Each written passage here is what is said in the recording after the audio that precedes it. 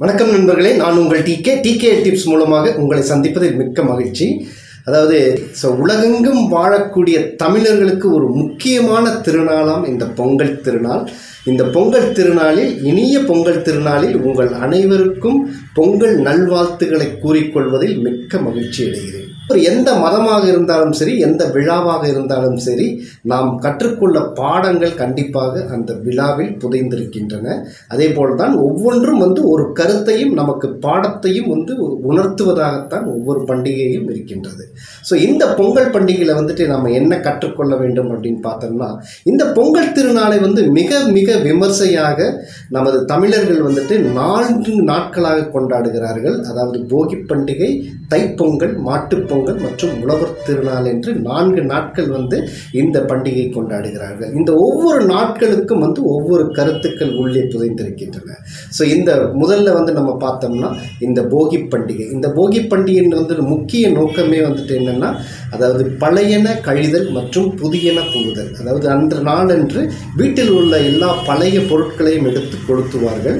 இது பொருட்களை மட்டுமல்ல, இதன் உண்மையான நோக்கம் என்னன்னு பார்த்தீங்கன்னா, நமது உள்ளத்தில் இருக்கக்கூடிய வன்மம் மற்றும் காமம், கொடூரம், கோபம், இது போன்ற தீய குணங்களைத்தான் நாம் எடுத்து கொளுத்தி நமது உள்ளத்தில் அன்பு, பாசம், இரக்கம், ஒருவருக்கு உதவக்கூடிய தன்மை, இதெல்லாம் இந்த மாதிரி நல்ல குணங்களை உள்ளே கொடுக்க வேண்டும் என்பதுதான் இந்த போகி பண்டிகையின் நோக்கமாகும். அடுத்தது பார்த்தோம்னா தைப்பொங்கல்.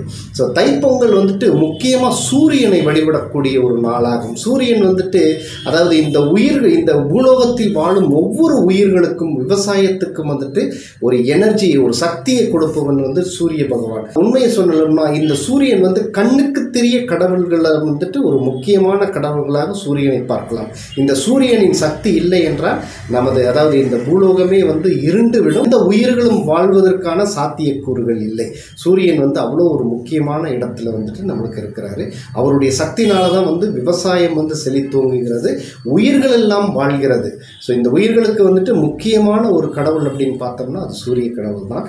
தைப்பொங்கல் அன்று அந்த சூரியனை பொங்கலிட்டு கிழக்கு பக்கமாக நின்று பொங்கலிட்டு இந்த சூரியனை வழிபடக்கூடிய திருநாள் தான் இந்த தைப்பொங்கல். மேலும் அன்று என்ன நடக்கும்னா ஒரு 6 மாதம் உத்தராயணம் என்று சொல்லக்கூடிய வடக்கு நோக்கி தனது பயணத்தை சூரிய பகவான் தொடங்குகிறார். அந்த வடக்கு நோக்கி செல்லும் பயணம் உக்கிரமாக இருக்கக்கூடியதாக இருக்கும்.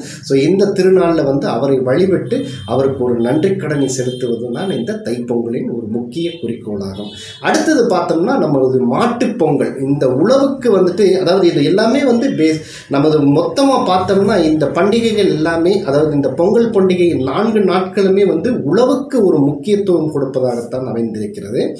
அடுத்தது இந்த உழவர், அதாவது மாட்டுப்பொங்கல் நமது உழவுக்கு உழவு செய்வதற்கு மிக மிக மனிதனுக்கு ஒரு நண்பனை போல் உதவிய அந்த மாடுகளும் மற்றும் கலப்பையையும் இந்த பொருட்களுக்கு ஒரு நன்றி சொல்லுவது தான் மாட்டுப்பொங்கலாகும். இந்த காலத்தில் நமது வசதிக்கேற்ப பலவிதமான தொழில்களை நாம் மாற்றிக்கொண்டுள்ளோம். இந்த தொழில்கள் இருப்பதனால் நமது தொழிலுக்கு எதெல்லாம் உதவியாக இருக்கிறதோ அவற்றுக்கெல்லாம் ஒரு மரியாதை செலுத்தக்கூடிய ஒரு தினமாக எடுத்துக்கொள்ளலாம். முக்கியமாக உழவர்களுக்கு உதவிக்கக்கூடிய அந்த மாடு மற்றும் கலப்பை, இந்த விவசாய பொருட்கள் அனைத்திற்கும் நன்றியை செலுத்தக்கூடியதுதான் இந்த மாட்டுப் பொங்கலாகும். அடுத்தது உழவர் திருநாள். அதாவது திருவள்ளுவர் என்ன சொல்லியிருக்கிறார்னா, உழுதுண்டு வாழ்வாரே வாழ்வார், மற்றெல்லாம் தொழுதுண்டு பின் செல்வார் அப்படின்னு மிக அழகாக உழவை பற்றி சொல்லியிருக்கிறார்.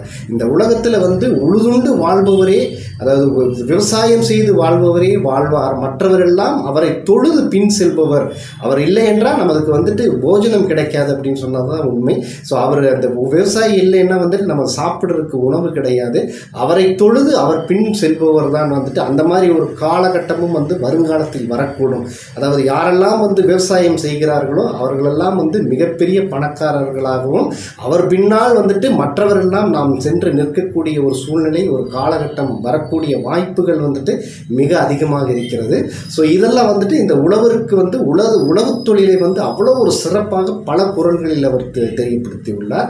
இந்த உழவு தொழிலுக்கு நன்றி சொல்வது தான், உழவர்களுக்கும் நன்றி சொல்வது தான் இந்த உழவர் திருநாளின் ஒரு குறிக்கோளாகும். முக்கியமாக இந்த பண்டிகை பண்டிகையின் நோக்கமே வந்து ஒரு நன்றி உணர்வு. அனைவருக்கும் வந்து நமக்கு உதவக்கூடிய அந்த உழவுக்கு உதவக்கூடிய சூரிய பகவானாகட்டும், நீருக்காகட்டும், மற்றும் உழவர்களுக்காகட்டும், மாடுகளுக்காகட்டும், கலப்பைகளுக்காகட்டும், ஸோ இத்துணை பொருள்களுக்கும் வந்துட்டு நாம் ஒரு நன்றி உணர்ச்சியை தெரியப்படுத்துவது தான் இந்த முக்கியமான இந்த பொங்கல் திருநாளின் ஒரு முக்கிய ஒரு நோக்கமாகும். ஸோ இந்த நன்னாளில் வந்துட்டு அனைவரும் வந்துட்டு ஒரு நன்றி உணர்ச்சியோடு அதாவது கெட்ட குணங்களான அனைத்து குணங்களையும் வந்து உள்ளத்திலிருந்து எடுத்து ஒரு நல்ல எண்ணங்களையும் நல்ல குணங்களையும் அன்பையும் வந்து மற்ற உயிர்கள் மூலமும் செலுத்த வேண்டும் என கூறி மறுபடியும் உங்களுக்கு வந்து எனது பொங்கல் நல்வாழ்த்துக்களை தெரிவித்துக் கொண்டு விடைபெறுகிறேன். மீண்டும் அடுத்த ஒரு நல்ல நிகழ்ச்சியில் உங்களை சந்திப்பது உங்கள் TK.